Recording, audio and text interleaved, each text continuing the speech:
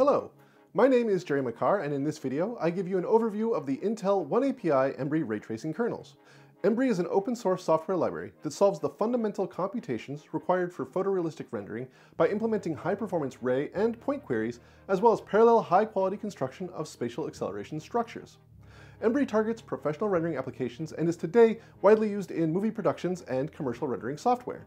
These images show an example of an Embree accelerated rendering from the Avengers Infinity War movie rendered with V-Ray. Embree achieves high performance by implementing state-of-the-art algorithms, performing effective parallelization, and through manual code vectorization for modern instructions sets. By integrating Embree, customers typically observe speedups in the range of 1.5 to 2x and up to 6x in some cases. Embree is a feature-rich library which supports ray and point queries, multi-segment motion blur, multi-level instancing, as well as various geometric primitives such as different representations for triangle meshes, curves of different flavors, polynomial basis functions, and different types of point geometries. Let's see how easy it is to integrate Embree into your rendering application.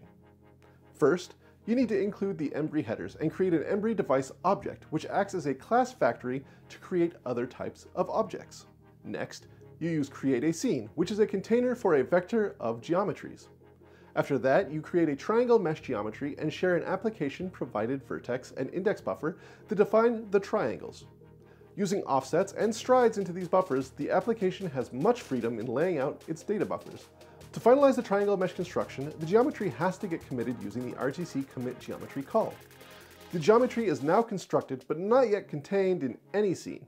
Thus, the next step is to attach it to the scene we created previously using the RTC attach geometry by ID call. The user-provided geometry ID identifies that geometry and will later get returned in case a triangle of that geometry is hit. Once all geometries have been added to the scene has to get committed using the RTC commit scene call. During the commit of the scene, the spatial acceleration structures are constructed, thus afterwards, we can trace rays. To trace a ray, just create a ray query and fill out the ray components such as origin and direction, and initialize some hit components. Also required is an intersection context. An intersection context is an object that is required for advanced use cases. We just created a default intersection context here. Now you can use the RTC intersect one function to trace the ray through the scene.